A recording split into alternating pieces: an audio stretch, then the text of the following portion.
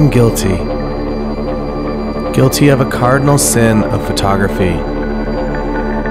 And I suspect that you are guilty as well.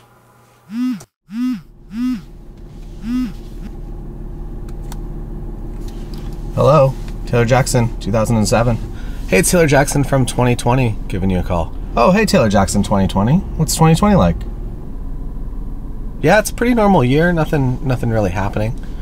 You wearing that stupid Red Bull sweater? Yeah, Red Bull just got an F1 team a couple of years ago. There's a new guy, Lewis Hamilton. Yeah, he's all right. You're having a great day. Yeah, it's a really exciting day. I just picked up my brand new Nikon D300. It'll go nicely with my Nikon D700, which was Nikon's answer to the original Canon 5D.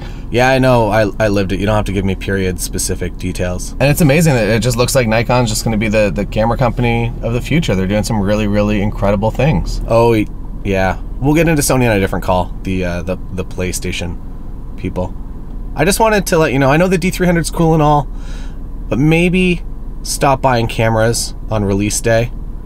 Put that money into Apple and Facebook stocks instead, maybe, and also dump your BlackBerry stocks.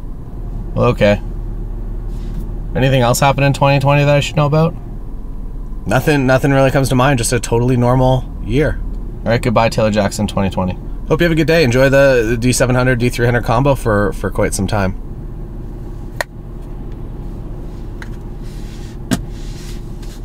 I think we all addicted. Do I need the latest tools to do my job? Or am I just buying cameras for no reason? Let's find out. This here is a Nikon D300 from 2007, $100 US in value. And this here is a Nikon 35mm f1.8 DX Prime, also worth about $100. I paid more taxes on my last camera body than this entire kit cost. Oh, you laugh now, but check out this exquisite test frame. I should have cropped it.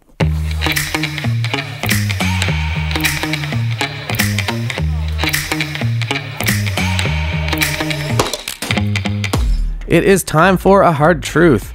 The idea with new gear is generally that it's going to make us become a better photographer, that the reason we haven't made it yet to the next level, it's because technology is holding us back, that if we just had that new Leica within the year, we'd be working for Magnum or getting our first gallery show in New York or whatever your dreams are.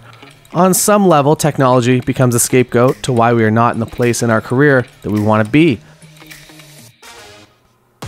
Physically, buying new gear gives us that temporary dopamine hit, the discovery, the chase, the acquisition. It makes us feel really good. Like fast food, you can find temporary comfort in that purchase. The hard truth is that long-term, gear is neither going to make you a better photographer or a happier person. But you probably already knew that, so why do we continue to spend money on photography gear when we know this?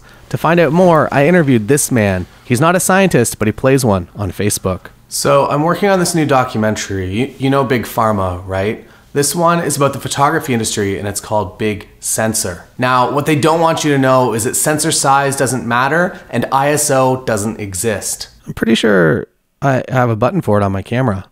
No, it's if you change your shutter speed and your f-stop, it's what you're required to change, but it doesn't exist. He then sent me a link to his 8-hour lecture at the local community college with Tony Northrup.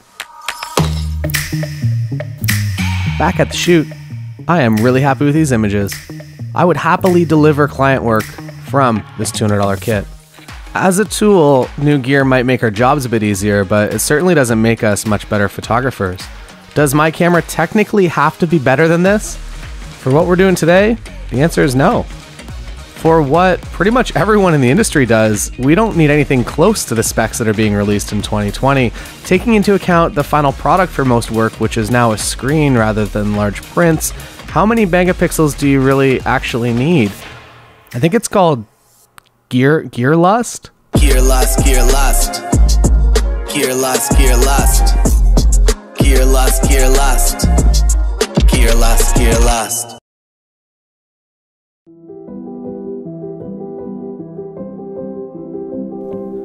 To wrap this up, the reason that we're all addicted is because of the unknown. We're all looking for that quick skill gain to rapidly accelerate our skills in photography, and from that, our reputation in the industry, and also to make more money.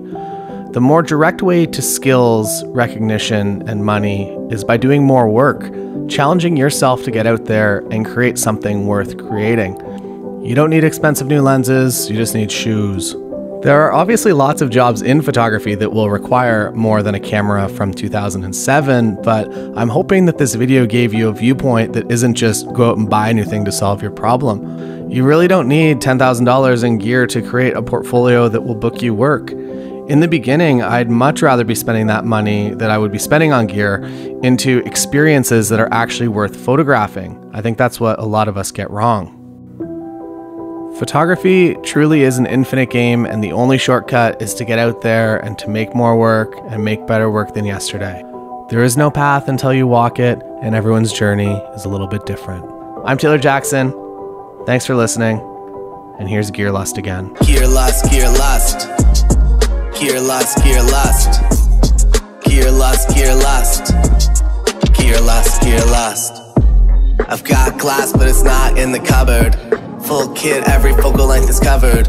New lens, bokeh, bokeh, bokeh. Gear's worth more than my car now. Yeah, my luggage holds no clothes, lens caps, I lost them all years ago. Could buy a house with all the cash I spent. End of the month, I can barely pay